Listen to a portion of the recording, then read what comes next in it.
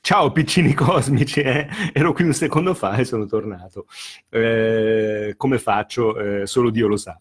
Allora, vi ho parlato della bilancia sperando di non avervi annoiato, forse a qualcuno ha interessato, non so in quanti erano presenti, comunque forse questi video li prenderò e li metterò in YouTube, cercherò di incollarli perché a un certo punto si sono separati. Allora, qui voglio parlarvi di un altro argomento, a meno che poi, tra l'altro, voi non abbiate delle domande, preferibilmente, se ci siete, se mi seguite, diciamo, attinenti a ciò di cui vi racconto. Allora, ho parlato prima questo è un argomento che voglio portare avanti, cioè il segno e il suo paradosso. So, può essere anche un discorso non così facile, infatti vi ho detto delle cose non semplicissime. Io lo so, non parlo solo di astrologia, così in un modo, cioè domani la luna, no, ci introduco delle cose un po' complesse, ne sono consapevole, ma questo è il mio stile e sono contento di spiegare le cose in questo modo. Ciao Maria Galè che mi segui, Maria Serena, ciao. Allora, una cosa di cui vorrei parlarvi è anche dei segni opposti tra di loro. Io ho trattato per tantissimo tempo un asse che a me piace tantissimo, è quella pesci e vergine. Ho fatto tutta una serie di video a proposito di questi due segni. Se andate a vedere nel mio canale, ce ne sono tantissimi, in cui ho introdotto tantissimi discorsi filosofici. Ho parlato della Trinità, ho parlato di Lacan, che è uno psicanalista francese, ho parlato di Heidegger, ma di tantissimi argomenti relazionati a questi due segni. Vi sembrerà incredibile, ma è così. Non so quanto siano piaciuti, a qualcuno saranno interessati, ad altri no, ma insomma a me non importa. Io certi video, nel senso, certi video li faccio diciamo, in un modo veramente pop, perché so che interessano le persone. Altri video li faccio perché interessano a me, tanto per cominciare, e considero che vadano detti, perché nessuno ne parla. Cioè, veramente manca. Io penso di essere diciamo, personaggio che mi viene da dire necessario, nel senso che, cioè, non per forza, ma c'è posto anche per me, nel senso che nella rete ci sono tante cose diverse. Poi se ci sono 4 gatti che mi seguono, ma va pure bene. Cioè, ci sono dei quattro gatti che possono apprezzare certi argomenti, e che forse hanno bisogno proprio di sentire certe cose. E io racconto degli aspetti a volte un po' alternativi, non sempre, perché parlo anche di astrologia in un modo tipico. Tuttavia, introduco degli elementi che sono particolari, effettivamente. Lo faccio perché lo ritengo necessario. Se volessi avere più successo, vi farei solo le previsioni. Allora, ragazzi, domani l'Ariete, durante la settimana prossima l'Ariete, ma non sono così, perché non sono così interessato ad avere questo tipo di successo. A me interessa la qualità. Questo è un aspetto molto importante. Allora, voglio parlarvi di un'altra asse. Io ho parlato molto dei pesci, in questo caso voglio parlarvi dei Gemelli e del Sagittario. Un asse di un altro genere. Di questi due segni ho già parlato, ho approfondito cos'è la Vergine, scusatemi, i Gemelli, cos'è il Sagittario. Tuttavia ve ne parlo anche nel confronto e, diciamo, nell'opposizione. C'è quest'asse che pure mi interessa molto. C'è una ragazza che intelligentemente mi ha chiesto: ma i segni che sono ambivalenti, quali sono? I Gemelli, il Sagittario e i Pesci? Allora, le ho risposto questo. I segni veramente... Allora, devo fare una premessa. Tutti i segni sono ambivalenti. Nel senso che se voi guardate la struttura, i pianeti che vedete qui attorno sono quelli che determinano la parte illuminata del segno. Se tu sei del Toro, i tuoi pianeti sono questi, X, Giove e Venere. Ma c'è una parte nascosta, quella dei pianeti esiliati, il pianeta caduto, Marte, Plutone e Mercurio. Mercurio e Marte sono esiliati e Mercurio nel suo punto di caduta. Quindi tutti i segni sono ambivalenti. E qui si ritorna anche al discorso del segnismo, cioè nel senso che ogni segno ha le sue... non è solo quello che è, ma anche una sua parte nascosta. Possiamo dire che c'è una parte in luce e una parte sotterranea, ctonia, con un termine un po' particolare, nascosta, misteriosa. Questa però naturalmente non posso dire che tutti i segni sono ambivalenti, perché sennò allora vabbè, tutti sono ambivalenti, quindi nessuno è ambivalente. Allora, i segni che sono veramente ambivalenti, in modo tecnico, sono i Gemelli e il Sagittario. C'è la ragazza che mi aveva chiesto, anche i pesci? Allora, i pesci no, non sono ambivalenti. I pesci, l'ho già spiegato, parlando della 12ª casa, sono prometeici, cioè sono mobili, sono liquidi, quindi prendono tante forme diverse, ma non sono ambivalenti, non sono doppi, tripli, quadrupli. È un altro modo di approcciare l'aspetto. I pesci sono liquidi, come il fiume, come il mare, come il lago. L'acqua entra in una bottiglia, prende la forma della bottiglia, quella non è ambivalenza, è un altro aspetto. I segni, proprio tecnicamente ambivalenti, sono i Gemelli e il Sagittario. Ora, li voglio prendere in considerazione nella loro relazione, cioè pensando a quest'asse, un po' pensando al segno, un po' pensando anche alla casa.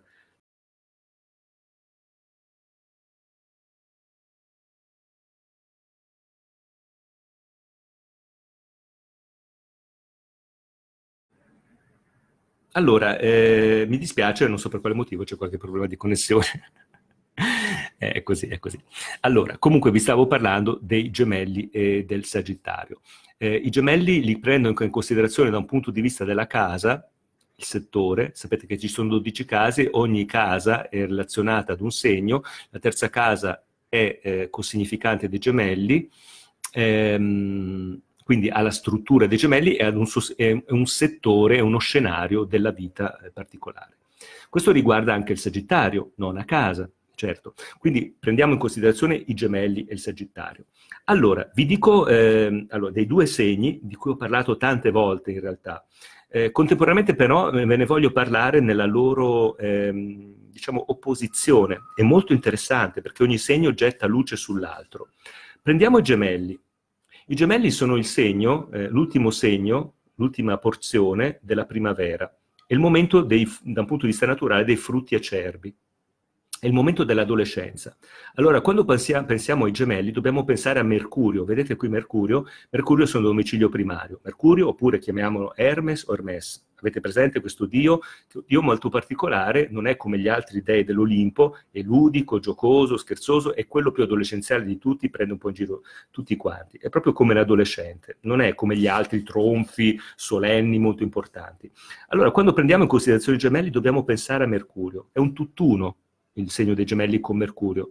E se pensiamo a Mercurio dobbiamo pensare ai Gemelli, sono praticamente la stessa cosa. Mercurio, il postino degli dei, colui che dall'Olimpo porta dei messaggi sulla terra ai terrestri, quindi è anche molto mobile, con il suo petaso, il suo cappello alato, petaso, con il suo caduceo, questo bastone che porta anche, che ha tutta, è fatto anche di alucce, eccetera, anche questo bastone. Poi è il calzari alati, è un dio molto mobile, che ama molto stare in mezzo ai mortali, a differenza degli altri dei che soprattutto frequentano i mortali per cioè per avere dei rapporti sessuali. Pensiamo a Zeus che si trasforma in vari animali, in cigno, in bue, eccetera, per avere relazioni con le mortali.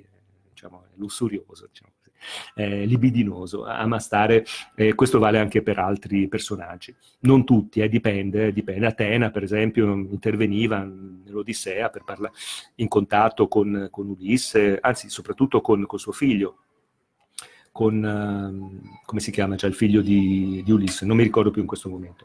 Comunque, insomma, entrava in contatto con i mortali. Comunque, Mercurio in particolare ama stare molto in mezzo alla gente, nel mercato per esempio, a suggerire al mercante come fare, molto astuto, dice fai così, gli sussurra all'orecchio come fare gli affari migliori. E poi è il dio dei crocicchi, delle strade. Pensate che nell'antichità venivano costruiti dei busti che avevano una doppia faccia, venivano messi nei crocicchi proprio, quando c'erano due strade che si biforcavano, arrivava il carro e c'era questo busto dove da una parte era scolpita la faccia di un giovane imberbe e dall'altra parte la faccia di un uomo barbuto, giovane e vecchio. C'era questa ambivalenza, infatti devi andare a destra o a sinistra. Mercurio, da un punto di vista astrologico, è il dio proprio dell'intelletto. Mercurio rappresenta l'intelletto. Vedete che è un omino con delle cornine, con delle piccole corna, è un po' un diavoletto, volendo. Pensate che il diavolo, la parola diavolo, viene etimologicamente da diaballen, il contrario di siumballen. Siumballen vuol dire gettato insieme, messo insieme, unito, completo. Invece diaballen vuol dire separazione, divisione, che può assumere dei significati negativi, ma è tutto relativo. Anche diaballen, separazione, ha un grande significato. Per noi separare è importantissimo, cioè Mercurio, l'intelletto, la divisione, il diavolo che è dentro di noi, nella nostra parola, è fondamentale. Cioè, se io vi sto dicendo una cosa, non posso dirvi il contrario. Se adesso vi dico che Mercurio non è Mercurio, ma Zeus, mi dite, ma di cosa stai parlando?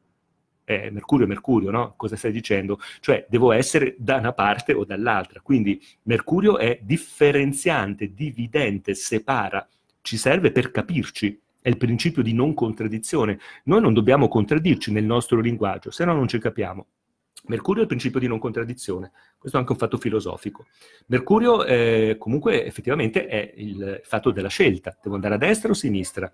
Questo si presentava soprattutto sulle strade quando si viaggiava con i carri e c'erano questi busti. Pensate anche a Giano Bifronte, questo in Italia è molto presente, avete presente Giano Bifronte, cioè questi busti dove ci sono due personaggi. Questo è Mercurio. Ora, Mercurio è anche proprio l'adolescenza. Cioè, o comunque è il pensiero, cioè da un punto di vista astrologico Mercurio rappresenta proprio di Bicocchi, grazie, che mi dici bravo, rappresenta proprio l'adolescenza, Mercurio. È un'età della vita, la luna, l'infanzia, Mercurio, l'adolescenza, il Sole è la fase adulta, che è molto lunga, poi c'è Saturno, che è la vecchiaia, che può essere anche molto lunga, adesso di questi tempi poi diventa lunghissima. Ora, l'adolescenza è un momento molto particolare, io tante volte scherzando dico, a me l'adolescenza piace tantissimo, perché è un periodo fantastico, certo è leggendario nel ricordo, poi non è detto che lo si viva bene, anzi, perché l'adolescenza tante volte è vissuta male. Comunque l'adolescenza è quel momento in cui non si è più bambini, ma non si è ancora adulti, non si è né carne né pesce, si è in uno stato di metamorfosi, se le ragazze sono pupe e i ragazzi sono crisalidi, cioè sei in un bozzolo, cioè dopo essere stati dei bruchi, che mangi la foglia, il bruco bello cicciottello, puccioso, ma che bello, ma come piccino, ma che sei bello, poi diventi un adolescente, no? Che cresce, che si modifica, che prende un'altra, che si rimescola, il suo corpo cambia. Le ragazze diventano delle sirene, prendono delle forme, pensano, caspita, mi è venuto il seno, no? Cioè, ho delle forme. Gli uomini i ragazzi diventano dei satiri, nel senso che il satiro, ma non c'è niente di male, come il dio Pan con le sue corna, che poi da lì è nata anche la figura un po' del diavolo, ma insieme a Dioniso, Plutone, vabbè. Il diavolo Lucifero nostro ha preso da tante fonti diverse greche. Non pensate che l'abbiamo inventato di sana pianta noi cristiani, cioè l'ha inventato il cristianesimo. Comunque Pan è il satiro che scruta le ninfette che fanno il bagno nel lago e poi flirta con le ninfette. Chi sono queste ninfette? Sono le ragazzine, naturalmente. E Pan, il dio Pan, è un ragazzo, no? Con i brufoli. Anche le ragazze, le ninfette al limite hanno pure qualche brufolo. Insomma, è un momento di metamorfosi, di trasformazione molto complesso, tra l'altro. La gioventù, col passare del tempo, cioè l'adolescenza, proprio quel momento specifico, tante volte viene idealizzata, pensata come un momento leggendario, d'oro, però effettivamente è vissuta anche male, perché è un momento anche di grandissimi complessi. Di questo ho già parlato tante volte. Infatti, per quel che riguarda proprio il segno dei Gemelli, che è legato a Mercurio è l'intelletto. Infatti, durante l'adolescenza, l'intelletto funziona molto bene, questo ce lo dicono anche precisamente le neuroscienze. Allora, sono cose che ripeto, ma repetita iuvant, ripeto anche questi discorsi. Ho spiegato queste cose anche in altri video, però vale la pena ripeterle. Il momento dell'adolescenza è il momento in cui il nostro cervello funziona meglio. Diciamo che poi anche nella gioventù, cioè dai 12 anni fino ai 30, il nostro cervello funziona tutto spiano, effervescente, abbiamo le idee migliori. Un matematico a 30 anni, se non ha trovato, se non ha trovato delle teorie importanti, dopo i 30 anni è finito. Nel senso che poi non riesce più a trovare delle idee eccezionali. Quindi, non so, non è tanto piacevole, però noi abbiamo le idee migliori durante la gioventù e ci innamoriamo di certe idee. Poi le possiamo approfondire, naturalmente, diventando più grandi, crescendo, le sviluppiamo meglio, approfondiamo, tutto quello che volete, però il momento di massima effervescenza è legato al momento mercuriale, giovanile, adolescenziale, Gemelli. Questo è il momento migliore, più potente da un punto di vista del cervello. Mercurio che sa distinguere molto bene. Mercurio, tra l'altro, da un punto di vista anatomico rappresenta le orecchie. Questo è molto importante, adesso vedrete, rispetto al Sagittario.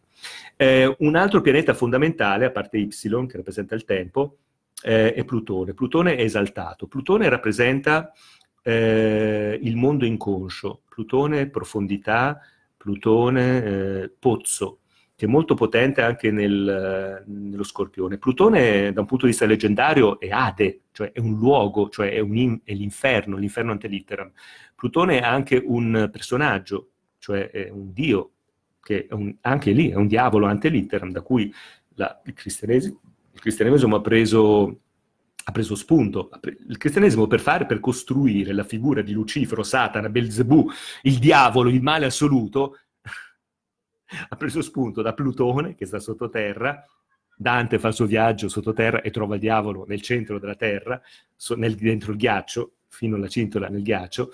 Il cristianesimo ha preso Pan, che poi tra l'altro Pan è anche legato a questa P, in italiano funziona benissimo P, come Pan, ha preso anche spunto dal Dioniso, ma questo è un altro discorso. Comunque Plutone è fortissimo nei Gemelli. Plutone rappresenta l'oscurità. Il mondo dei ragazzi è un mondo oscuro, è un mondo di profondità che fa paura. Plutone è P come paura anche. I ragazzi hanno paura, non sanno cosa sarà di loro. Vedono il mondo a 360 gradi, ma che cosa ne sarà di me? E poi mi sto trasformando, chi sono io? Chi sono io? Ora, per quel che riguarda, allora, i Gemelli, siamo veramente nel mondo dell'adolescenza.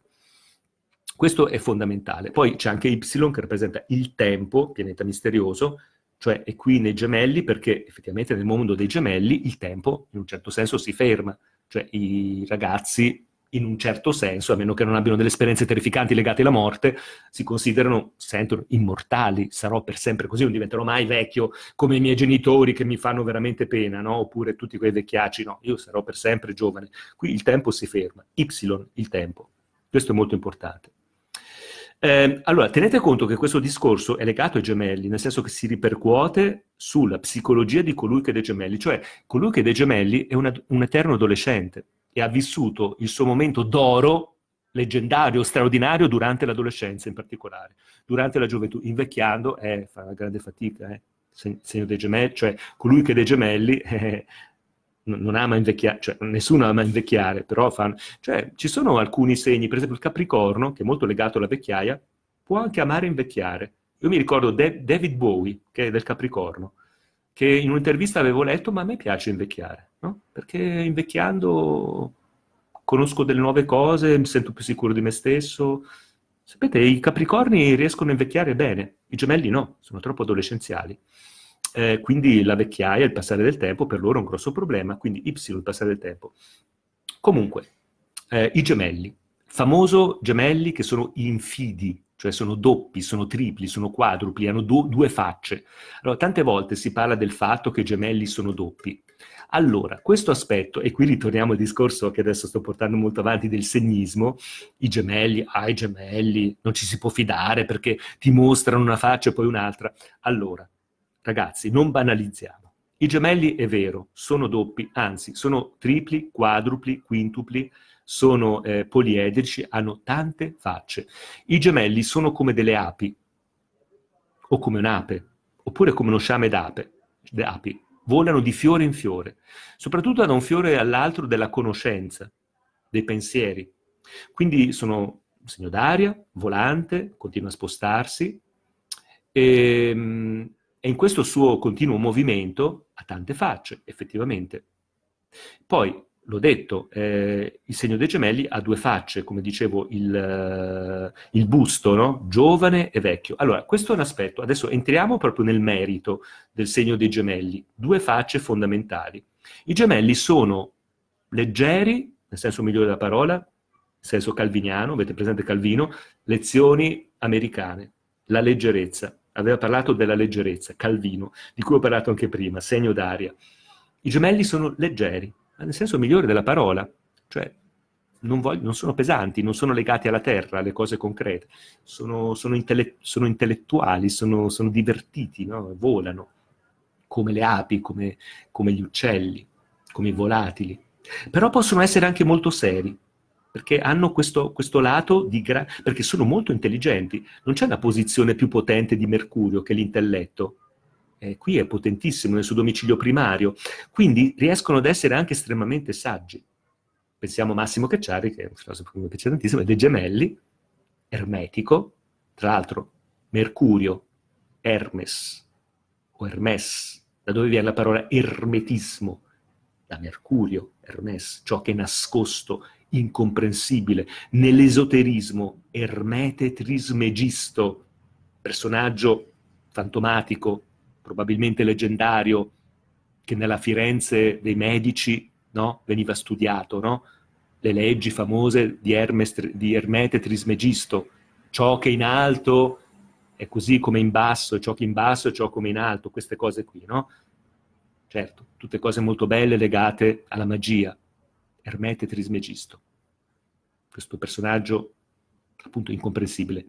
Cacciari, adesso non so, ho dei libri qui in giro, i suoi libri, io leggo i suoi libri, ermetici, non so se consigliarvi di leggerli, perché sono molto difficili, sono ermetici, però quando lui parla, cioè lui ha una doppia faccia, estremamente saggia, poi è corrucciato, così pensi, vabbè, però quando lui parla, quando fa le sue esposizioni, lezioni magistrali, fa le sue conferenze, è leggero in realtà, certo, è sempre intelligentissimo, è un filosofo, ma fa dei voli fantastici, proprio da Mercurio con i calzari alati, parte da un punto e fa un volo e poi c'è un climax ascendente ed esplode in una luce fantastica, in un cielo straordinario, arriva sempre delle conclusioni fantastiche.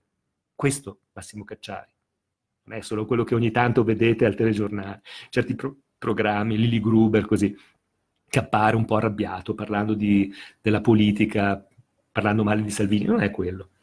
Cacciari è un personaggio molto completo, che io ammiro tantissimo. Ora, lui è dei Gemelli, effettivamente. Poi, tra l'altro, lui ha proprio Saturno, Mercurio, ha tutti i pianeti in Gemelli, quindi invecchia rimanendo giovane. Saturno è il tempo che passa. Ecco. Vabbè, comunque, i Gemelli, che sono allora, la doppiezza fondamentale, una delle doppiezze fondamentali, adesso questo per farvi capire bene, quando si parla di doppiezza di che cavolo si sta parlando, i Gemelli sono doppi perché sono leggeri, cioè superficiali, amano, non so, il gossip. Io per esempio con tanti pianeti in Gemelli, nella casa dei Gemelli sono fatto così anche, adesso lo dico tra parentesi. Amo le stupidaggini, mi piace Katy Perry, mi piace, ho già parlato, no? Cioè, mi piacciono tutte le cose un po' sciocche, però mi auguro anche di non essere sciocco, nel senso che sono così, ma poi c'è anche l'altro. Però non voglio parlare tanto di me. Comunque, i Gemelli sono doppi, oppure metto la parrucca della Samara, no? Oppure altre cose. Cioè, i Gemelli sembrano anche degli idioti a volte, no? Un certo Massimo Cacciari. Però, comunque, c'è una parte leggera e una parte saggia, molto profonda. Questa è la doppiezza. Giano bifronte, Erma bifronte, quel busto che veniva messo nei crocicchi nell'antichità, con un giovane imberbe da una parte scolpito, dall'altra parte un giovane barbuto. Questa è la doppiezza, questa è una delle famose doppiezze. L'altra importantissima doppiezza dei Gemelli, che è legata sempre all'adolescenza, è quella del problema della personalità. Plutone. Questo Plutone, P come personalità. Io chi sono quando sono adolescente? Non lo so, mi sto trasformando, sono in una pupa, sono in una crisalide, come il bruco che tutte le sue molecole si stanno rimescolando per poi sfarfallare fuori dal bozzolo. Chi è esattamente? Chi sono esattamente? Non lo so. Ho paura. Non so chi sono. Mi guardo allo specchio e non mi riconosco. Sono bello, sono brutto, io ragazza. Tante ragazze certo si vedono anche belle, però non bisogna neanche troppo... Di questo ho già parlato in un altro video a proposito della gioventù, a me piace tanto questo argomento della gioventù, ma non bisogna fidarsi troppo di tutte queste ragazze che in Instagram si fanno tante belle foto, lo fanno per rassicurarsi, più like hanno, pensano, beh, allora vado bene, però partono dall'insicurezza. Se non avessero tutti sti like, se non esistesse Instagram, sarebbero nei pasticci, Questo è il problema che c'era nel passato. Anzi, nel passato, devo dire, probabilmente non c'era così tanto. Adesso è più sentito questo problema. Comunque, l'adolescenza è un momento in cui non ci si sente a posto, né fisicamente, né intellettualmente, né da nessun punto di vista. Si è complessati, poi c'è il bullismo, ci sono tanti problemi legati all'anoressia, per esempio, non ci si sente capiti dai genitori. Quanti ragazzi dicono no, ai genitori, ma voi non mi capite, la mia famiglia non mi capisce, questa famiglia fa schifo, sbattono la porta della loro camera, si chiudono in camera loro, ascoltano la loro musica, eccetera, no? a tutto spiano, a tutto volume. Insomma, i ragazzi sono fatti così, sono così. In un momento di mutazione è un momento difficile. Cercano la loro identità, Plutone. Allora, questo è molto interessante. Plutone è l'oscurità, Plutone è Ade, è un, come ho detto, un inferno ante litteram, il diavolo è l'inconscio. Da un punto di vista psicologico, Plutone rappresenta ciò che c'è sotto la punta dell'iceberg. Nella punta dell'iceberg c'è il Sole, cioè la parte illuminata. C'è Saturno, la razionalità, c'è Mercurio, mentre Plutone rappresenta la parte nascosta, che è fondamentale. Il nostro inconscio è fondamentale, senza l'inconscio noi non siamo nulla, non possiamo neppure ragionare senza l'inconscio. Ecco, i ragazzi da dove attingono il loro essere? Da questo Plutone. Ora, questo Plutone è un problema. P come problema, P come paura, P come profondità. Allora, il ragazzo, che poi è anche colui che è nato sotto il segno dei Gemelli, cammina sempre sul bordo di questo burrone, che è il mondo plutonico, e ha paura, e vede che c'è questo aspetto, e ciò lo inquieta costantemente, non sa chi è. Tuttavia, al contempo, da lì trae il suo potere, P come potere, anche il suo carisma, certo, e si definisce, si deve definire. Pensateci bene, i ragazzi io sono gotico, a me piace solo quella musica, quel cantante mi fa schifo, io leggo solo questa roba, questa cosa qui assolutamente la detesto, cosa che poi è anche tipica degli adulti, tra l'altro, no? Io detesto Laura Pausini, a me non piace per niente la musica classica, il jazz mi fa schifo, eccetera. Poi siamo tutti un po' adolescenti, però i ragazzi in particolare si devono definire, trovare la loro personalità, ne hanno assolutamente bisogno, ed è quello il periodo in cui noi definiamo la nostra personalità. Ora, la personalità, Plutone, ha una doppia faccia, cioè è una fonte di paura, cioè chi sono io, e al contempo è da questa oscurità che il giovane, il ragazzo, trae il suo carisma, il suo potere e anche la definizione di ciò che è. Questa è una nuova ambivalenza. Ora, perché vi sto parlando di questo? Perché vi sto parlando dei gemelli. I gemelli hanno questa ambivalenza, ma anche quando sono grandi. Cioè, se tu sei dei gemelli, ma anche se hai 40 anni, 50 o 60, sarai sempre un ragazzo, con questo problema, P come problema, della tua personalità, ma sarai anche un personaggio e sarai anche carismatico. Nel tuo ambiente sociale, i gemelli si muovono nel loro ambiente sociale, sotto casa, nei bar, nella piazza, non si allontanano, non possono allontanarsi troppo dal loro ambiente conosciuto, perché sennò non vengono capiti, non si sentono a loro agio, rimangono sempre un po' nel circostante rispetto a casa loro. Allora, i gemelli, appunto, sono dei personaggi nel loro ambiente. Questo sono degli eterni adolescenti, con un problema legato all'identità e al contempo alla loro identità, cioè questa profondità, questo pozzo, questo mondo di petrolio, Plutone come petrolio, è da lì che traggono il loro carisma. In generale i gemelli sono carismatici, molto carismatici. Sono dei personaggi, sono dei protagonisti del palcoscenico della vita sociale. Questa è un'altra ambivalenza. Un'altra ambivalenza ancora è quella dei gemelli che sono spiritosi, comici, spumeggianti, comunicativi, postini degli dei, P come postino degli dei. Ci sono tanti comici che sono dei gemelli. Adesso non mi vengono in mente tutti, però pensando a certi personaggi famosi, per esempio Paolo Bonolis è dei gemelli, quella parlantina incredibile, no? Da gemelli. I gemelli sono dei chiacchieroni ed è comico, no? È ironico, così è fatto in quel modo. Altri gemelli, adesso in questo momento non me ne vengono in mente, ce ne sarebbero tanti probabilmente. Mi viene in mente uno molto un po' antico, Alberto Sordi, dei Gemelli, pure lui comico a modo suo. Però sapete, i gemelli, ce ne sono tanti altri, tantissimi, tanti comici che sono dei gemelli, oppure attori, eccetera, personaggi che effettivamente risaltano per la loro, ma per il loro carisma. Sapete, i gemelli sono comici, sono comunicativi, ma non sono ottimisti. In realtà nascondono un'oscurità che è proprio quella plutonica. Quindi non fatevi fuorviare dalla loro superficie. Cioè Franz, che mi sta seguendo, Francesco, che lui dice noi gemelli, ho letto da qualche parte, siamo oscuri, eccetera. Allora, in realtà il gemello puro è molto spiritoso, ti diverte, è un comico tante volte. Cioè, se tu hai un figlio dei gemelli, è divertente, oppure hai un compagno dei gemelli, ma è divertito, ti dice le barzellette, eccetera, eccetera. Ma questo è allegro, e la sua allegria non è fasulla, è vera, ma non è ottimista. Conosce l'oscurità, conosce l'inferno. Anche perché, dico una banalità, siccome sono molto intelligenti i gemelli, non possono, si sanno che gli sciocchi pensano che il mondo, adesso semplifico, dico un po' una banalità, lo sciocco pensa che il mondo va bene, mentre la persona intelligente si rende conto che il mondo è un inferno. I gemelli sono così, vedono l'inferno. Eppure, come fanno per salvarsi? Usano la loro spiritosaggine, la loro leggerezza. Il gemelli, finché riesce a volare, a rimanere sospeso, con le sue calzature alate, con il suo petaso, che ha questo cappello con la sua luce, non pensa, non si distrae dal baratro, dal burrone, dal buio, dalla morte anche, che gli fa molta paura. Tutto ciò che è lontano da lui, ciò che non conosce, si distrae e si dimentica. Però questo elemento vive in lui e questa è un'altra sua ambivalenza.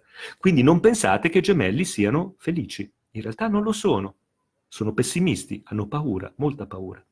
Però compensano con l'allegria, agendo come dei ragazzi. E questo riguarda i ragazzi, naturalmente. I ragazzi sono divertiti, i ragazzi sono spensierati, ma hanno paura. Hanno paura, perché non capiscono chi sono, cos'è il mondo, cosa ne sarà di loro, qual è il futuro. Sono complessati, eccetera, eccetera. Tutto questo si ripercuote nel mondo dei gemelli. I gemelli sono allievi, sono studenti, cioè Mercurio è il segno dell'adolescenza, dell'allievo. In particolare, se vogliamo essere molto precisi, diciamo del liceale, cioè di colui che va alle scuole superiori, high school, però potrebbe essere anche l'universitario. Tenete conto allora che l'elemento di dire il fatto Mercurio legato all'adolescenza, certo, dal punto di vista proprio specifico è così, però possiamo anche un po' allargarlo e dire che Mercurio rappresenta la gioventù in generale, cioè finché tu hai lo smalto della gioventù, continui a scintillare un po', hai ancora un po' di gioventù, hai ancora l'argento vivo della gioventù, sei ancora nell'ambito dei gemelli, anche se sei nell'ambito per esempio del sole, quindi maturo. Non so, io una volta parlo con una ragazza che ha 26 anni e le dico, beh, ma tu sei un adulto? E dice, oh, io non sono adulto. Vabbè, insomma, sei nell'ambito del sole, perdonami tanto. Certo, Mercurio ancora ti abbraccia perché sei giovane, a 26 anni sei ancora giovane, però da un certo punto in poi entriamo nel mondo del sole. Sapete, comunque, si può essere specifici. La Luna, allora, la Luna è molto precisa, l'infanzia è l'infanzia, lì non ci sono tanti dubbi. Mercurio oggigiorno effettivamente si è allungato, nel senso che il periodo dell'adolescenza, quando è che finisce? Ci sono alcuni che non riescono mai a diventare adulti, sono sempre adolescenti anche a 60 anni. Comunque è vero che diciamo, le età si tuffano l'una dentro l'altro e c'è uno sfumare, cioè è un fatto analogico, non è così preciso, però se vogliamo essere specifici da un punto di vista astrologico, l'adolescenza è proprio quel periodo lì specifico di metamorfosi, di cambiamento che conosciamo tutti, in cui gli ormoni, in cui si cambia, in cui la voce del maschio cambia, e poi le donne si sviluppano, diventano delle sirene, diventano belle, insomma, diventano delle donne, eccetera, eccetera. E così. Questi sono i gemelli. I gemelli sono allievi, sono studenti per eccellenza. Questo è il mondo degli studenti. Ecco, adesso voglio entrare appunto nel discorso anche proprio dell'opposizione rispetto, è un discorso un po' lungo, spero di non annoiarvi, anche un po', forse un po' faticoso anche per me spiegarvi tutto, però, allora, i gemelli e il Sagittario. Questi sono segni opposti tra di loro. Il Sagittario è l'opposto. Il Sagittario, quali sono i suoi pianeti? Giove. Allora, se notate, qui dalla parte dei gemelli c'è Mercurio. Mercurio da un punto di vista anatomico sono le orecchie, forse l'ho già detto prima. Invece nel Sagittario c'è Giove. Giove è G come gola, quindi parla. Allora, qui c'è qualcuno che ascolta, deve ascoltare. Qui c'è qualcuno che parla, qui c'è l'allievo, lo studente, che deve ascoltare sul banco annoiato, si addormenta, però ascolta il professore. Dov'è il professore? Da questa parte, il Sagittario. Il Sagittario effettivamente è il segno del professore. Ora, in senso ampio e molto specifico, il segno del Sagittario è soprattutto Sagittario è soprattutto il professore universitario. Se pensiamo alla nona casa che è associata al Sagittario, è la casa dell'università, quindi dell'aspetto cattedratico, dell'insegnamento ad alto livello, però comunque in generale rappresenta anche proprio il professore, il professore. Qui abbiamo l'allievo, il ragazzo, e qui abbiamo l'individuo serio. Pensate a questo, il Sagittario. Avete tutti presente il Sagittario, avete presente il simbolo, metà uomo, metà cavallo. Qui siamo di nuovo nella, appunto, ambivalenza. Il Centauro è considerato da un punto di vista leggendario, un insegnante. Il Centauro insegna, è un professore. Questo è importante. Questo poi si riassocia alla nona casa, che è quella dell'insegnamento ad alto livello, l'università, poi ci sono altri aspetti. Comunque è un insegnante. Ora, il Sagittario, la sua ambivalenza è un po' diversa da quella dei Gemelli. I Gemelli, tenete conto di tutto quello che vi ho detto, tenete conto anche del fatto che i Gemelli sono anche poliedrici, cioè sono tanti, in fondo giocano con le loro tante personalità. Scusate, faccio un passo indietro, aggiungo qualcosa. Usano anche la loro personalità un po' come se fosse... hanno tante marionette dentro di loro, o tanti burattini, usano tante facce e ne sono consapevoli, dicono vabbè, adesso faccio così. In questo senso qualcuno potrebbe dire sono infidi perché hanno tante facce. Può essere anche vero, naturalmente. In questo mondo, adesso io tendo sempre a raccontare le cose in positivo, però teniamo conto che il mondo è quello che è. Siamo tutti buoni e siamo tutti cattivi. Quindi i Gemelli possono approfittare della loro astuzia. L'Italia, per esempio, è un pianeta... scusate, un pianeta. Cosa sto dicendo? Che stupidaggine. Diciamo che pure è un pianeta, ma l'Italia è dei Gemelli. La Repubblica Italiana. Allora, della Repubblica Italiana si potrebbe parlare. Sole in Gemelli, nel settore dello Scorpione, ascendente Scorpione. Non è uno scherzetto, questa cosa qui. Vabbè, lasciamo perdere. Comunque questa è una cosa tra parentesi.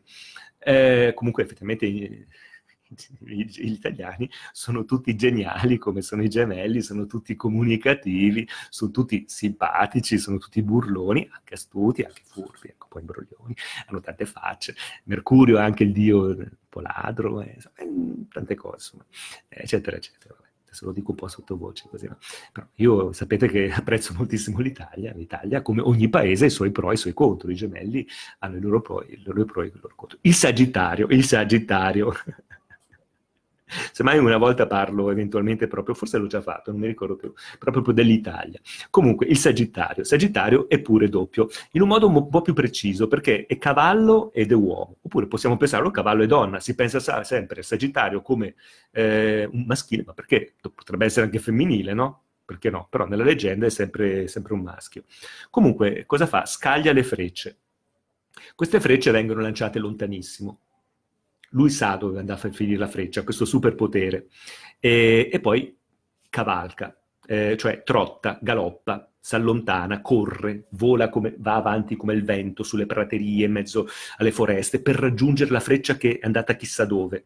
Quindi è il segno del lontano, del viaggio, delle nazioni straniere, dell'allontanamento.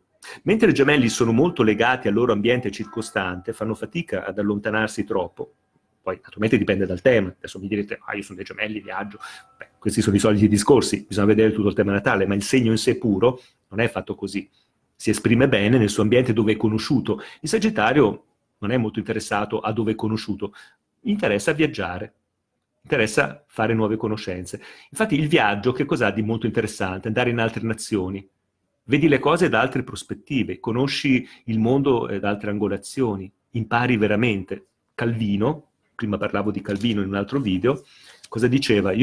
Calvino aveva viaggiato molto, non so, era stato in Giappone, diceva, ma il fatto di viaggiare non è tanto che impari chissà che cosa, cambi il tuo sguardo, questa è una cosa importante. Cioè io sono qui nella metropolitana di Tokyo, non capisco niente cosa dice la tragedia, cosa fare queste persone, però il mio sguardo cambia, poi torno a casa con una sensazione di un altro tipo.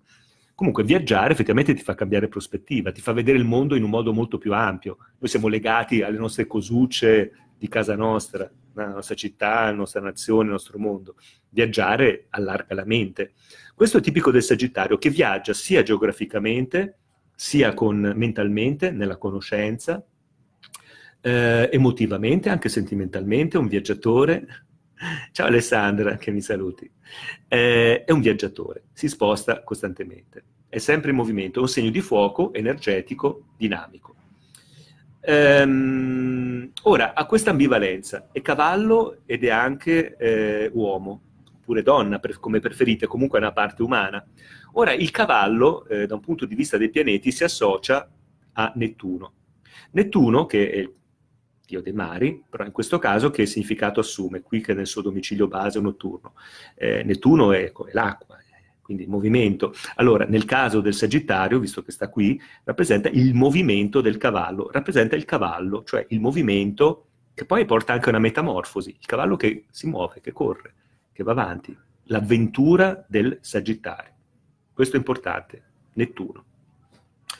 Nettuno è legato alla natura, è legato ad X, che è esaltato addirittura nel Sagittario, è nel cuore rovente del Sagittario, pianeta misterioso. Ho già detto di questo pianeta, che è un pianeta che sta là fuori da qualche parte, chissà cos'è, dove sta, però si ripercuote, diciamo, si riflette, si proietta la sua essenza sul nostro pianeta e rappresenta il nostro pianeta, diciamo, dove c'è un'assenza dell'uomo, c'è la vegetazione, ci sono gli animali.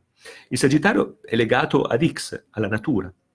È un segno tra i segni di fuoco, segno più maschile, più femminile. I segni di fuoco sono, proprio il fuoco, diciamo come elemento, è maschile. Pensiamo all'Ariete. L'Ariete è il segno più maschile di tutti, segno maschile per antonomasia. Leone, segno maschile. Sagittario sì, è maschile, ma tra i segni maschili è quello più femminile. È molto legato alla natura. La natura, madre terra, Gaia, pianeta vivente.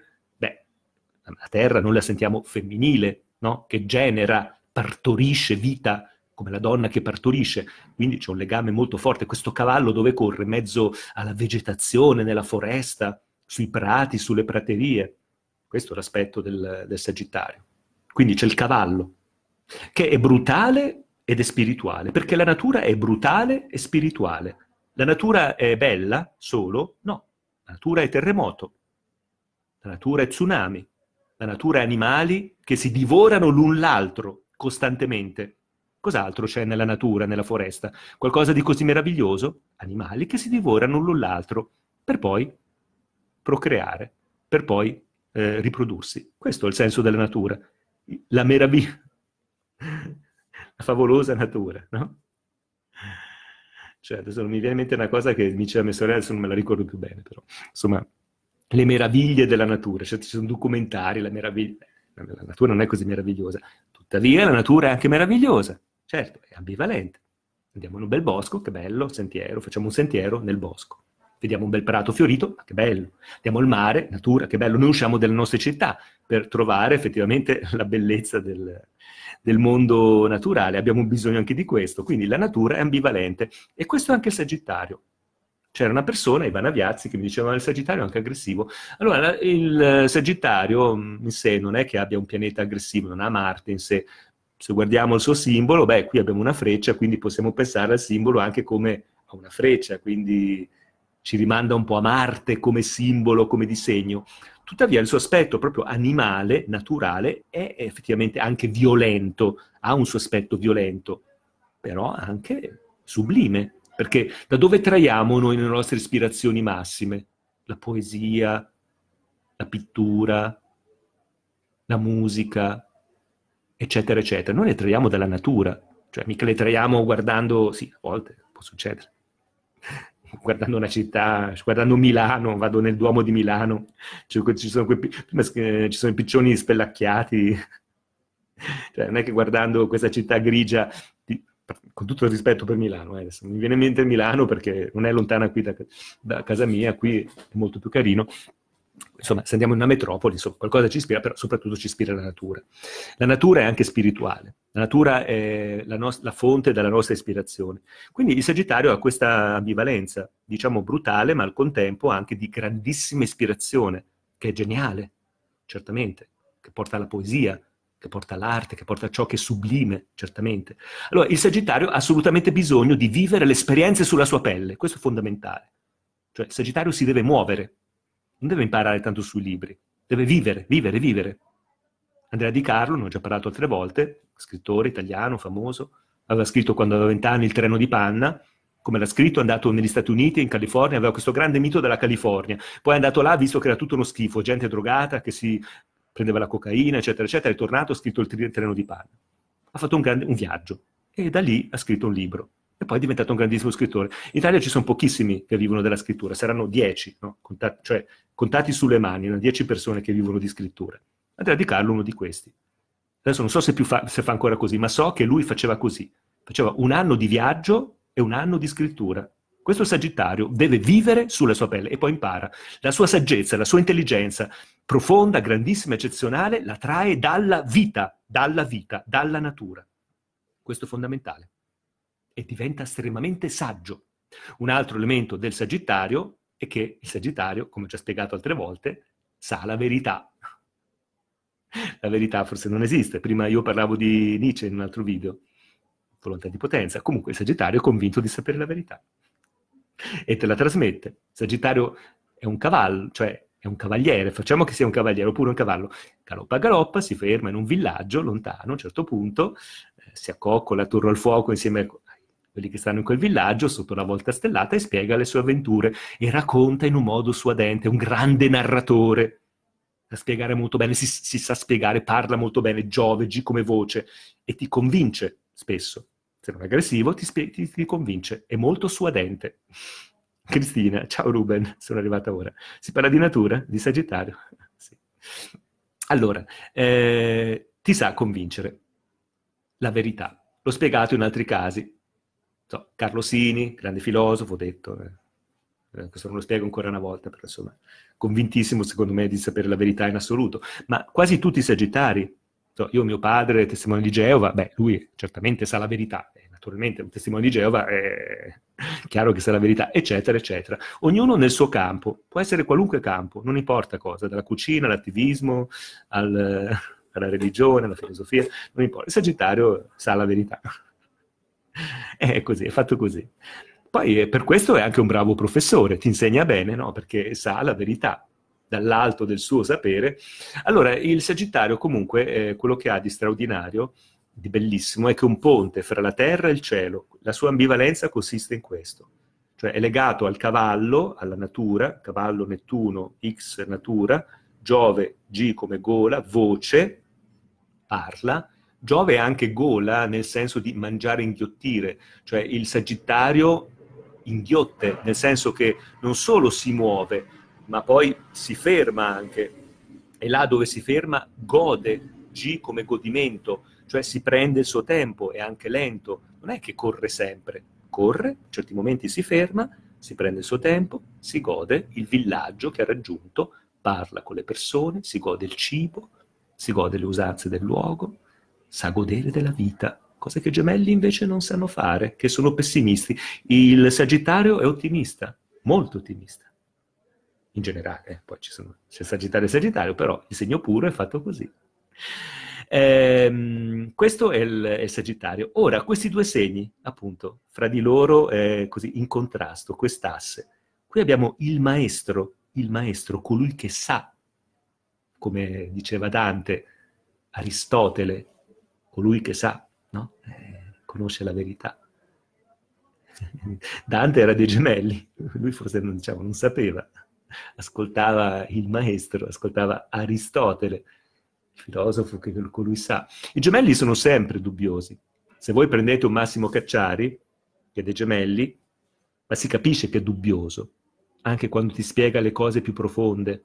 Non ti dico in televisione, quando voi lo vedete apparire, sbucare così da qualche video, non prendete in considerazione questa cosa, no? Che parla di politica. Lui quando fa le sue conferenze oppure scrive i suoi libri si capisce che lui è sempre interrogativo, dubbioso, come tipico del filosofo. Invece Carlo Sini, che è del Sagittario, altro filosofo, invece lui sa la verità, sereno, tranquillo, a una certa età, non ha più nessun dubbio, ha capito tutto quello che deve capire. Si vede benissimo che lui sa di aver, cioè pensa di aver capito tutto. Invece Cacciari invece è sempre un ragazzo. Da questa parte abbiamo il dubbio, abbi dubbi seri, no? Abbi dubbi già, il primo giorno di scuola è all'università, abbi dubbi ancora, come cantava Bennato. Non ebbi dubbi solo sul rock and roll, non ebbi dubbi solo sul rock and roll. Sagittario, lui che è del leone, vabbè, lui è del leone. Comunque Gemelli è collegato al leone, no? Il momento di gioventù, il momento dell'estate. Bennato, quando parla di rock and roll, parla di istinto sempre, parla di magia, sempre in contrasto con la ragione. Il giovane è dubbioso, non sa la verità. È l'adulto che sa la verità, è il maestro che deve anche saperla d'altra parte, perché deve essere convincente, se no tu come allievo che sei da questa parte, insomma, non sei convinto. Qui ci deve essere qualcuno che ti convince. Il Sagittario è colui che ti convince, è il maestro, il professore. Da questa parte invece c'è l'allievo che ascolta. Mercurio, le orecchie. Giove, la parola. Qui c'è chi insegna e qui c'è chi ascolta. Questa è, diciamo, allora, questi sono i due segni ambivalenti per eccellenza. Non ce ne sono altri. Gli altri sono ambivalenti in un altro modo. Questi sono fortemente ambivalenti. Sono, diciamo, relazionati tra di loro in opposizione, perché da una parte abbiamo il ragazzo, il giovane, ribelle, anche che ascolta, eventualmente anche addormentato sul banco, ma però ha le orecchie ben aperte, anatomicamente Mercurio sono le orecchie, e ascolta la parola potentissima Giove, nel suo domicilio primario, del Sagittario, del professore che pontifica, insomma, o racconta le sue cose dalla cattedra universitaria o liceale o dovunque sia, no? Ti spiega le cose, tu dormi sul banco, però le cose ti rientrano stesso nelle orecchie. E qui c'è il professore sicuro di sé, più o meno, insomma, e che spiega quello che deve spiegare. Ecco, questa è, diciamo, questo è il legame che c'è fra questi due segni, di allievo e di professore.